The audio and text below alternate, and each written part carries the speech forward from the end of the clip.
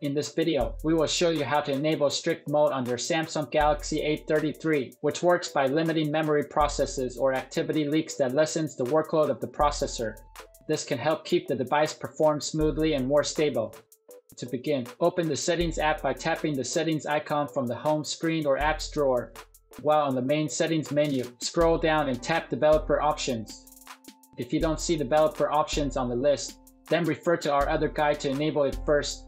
While on the Developer Options menu, scroll down to the Monitoring section and then tap the switch next to Strict Mode enabled to turn it on. When the switch turns blue, it means that strict mode is already activated on the device. This therefore prompts the device to flash a warning message whenever apps do long operations on the main thread. Should you wish to disable the feature, just toggle to turn off the strict mode enabled switch again. And that's pretty much it. We hope this tutorial can help you. Please support us by subscribing to our YouTube channel.